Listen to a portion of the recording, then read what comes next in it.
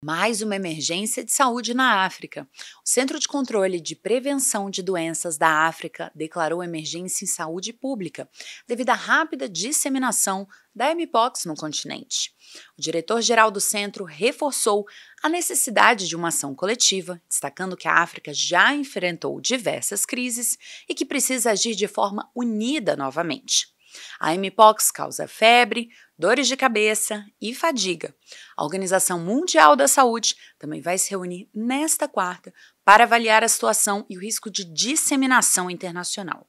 No Brasil, o Ministério da Saúde registra entre 40 e 50 novos casos por mês e alerta para os riscos.